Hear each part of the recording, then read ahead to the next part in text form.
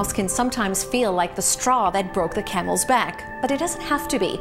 A straw bale construction is roughly 3 times as efficient as a conventional one and can reduce energy costs by up to 75%. Straw bale buildings have proven to be as durable as other types of buildings. The straw bale shed at the Toronto Botanical Gardens is a physical demonstration of an environmentally friendly building. Check it out.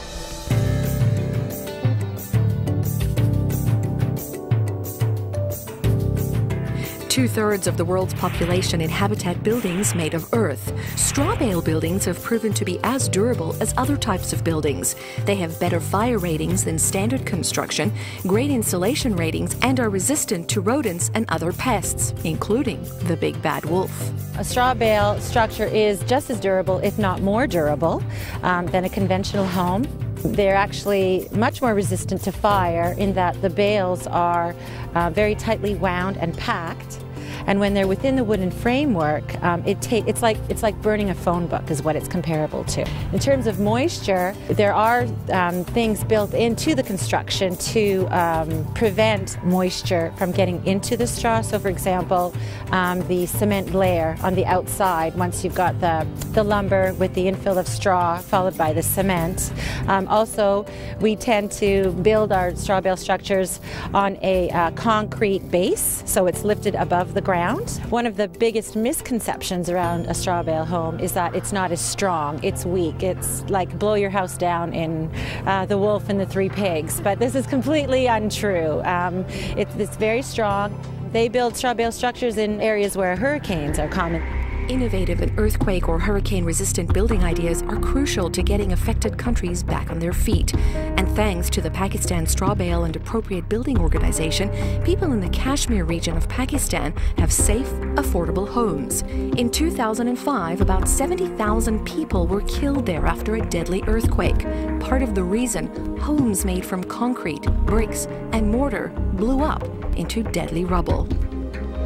Most people consider it worthless. But to the children of earthquake disasters, it's safer than this, stronger than this, and warmer than this. For them, it's an answer to a prayer. For the poor around the world, safe, affordable shelter is all around them.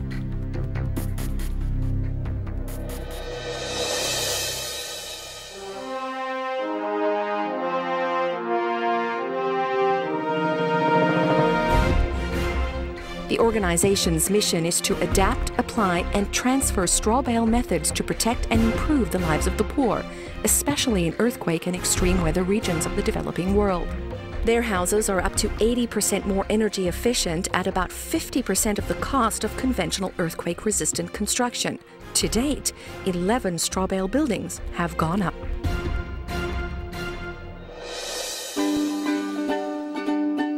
This kind of sustainable home can also be utilized in big urban settings like Toronto and may just be what the future holds for homeowners. I think that building more straw bale homes or structures in an urban setting is extremely possible. I think it's a way to go for the future as we run out of both land, space, and materials for building our homes. Lumber, trees, all of these so-called sustainable products that we use are becoming harder to come across, becoming more expensive as we use products such as plastic, plasters, insulations that are man-made. When a house is built and then torn down or what have you, and a lot of this material ends up in a landfill site, we can prevent that with the use of environmentally sound structures such as a straw bale structure.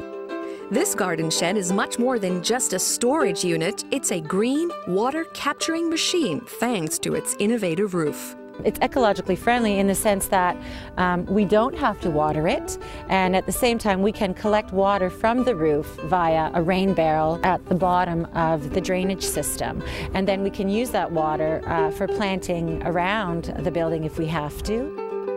Pretty cool, isn't it? Now, Home Alive on the grounds of the Everdale Environmental Learning Center is a house that thinks, drinks, and breathes.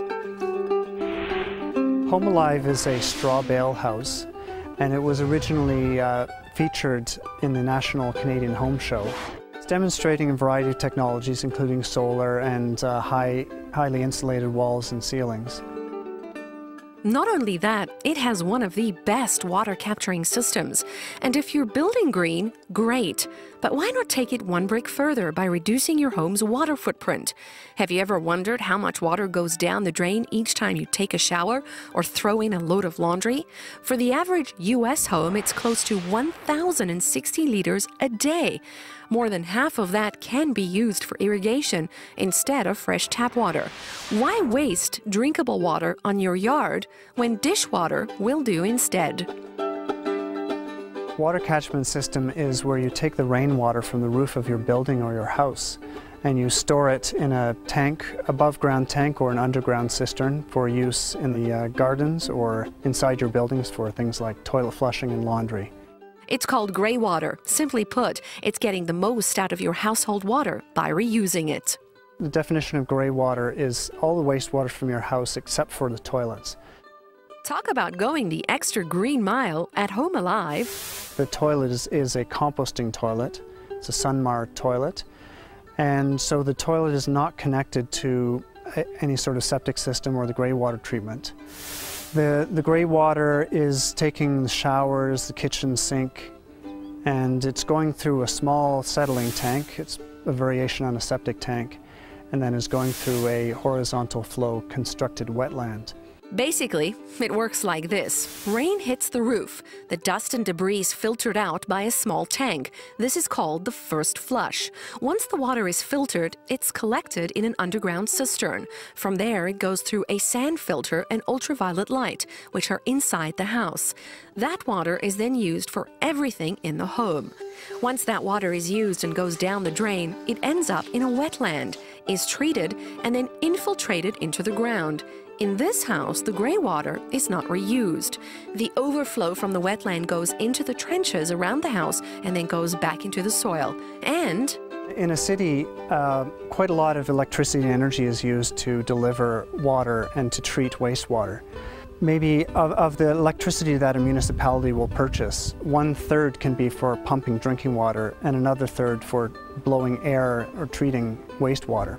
If you can reuse water within your property, you're avoiding bringing the municipal water from a distant treatment plant. And although you will consume some energy in the pump that your system might use, or hopefully it's gravity feed, it's probably less than the city is used to deliver that water. the quantity and quality of water at the local level is becoming more and more of an issue.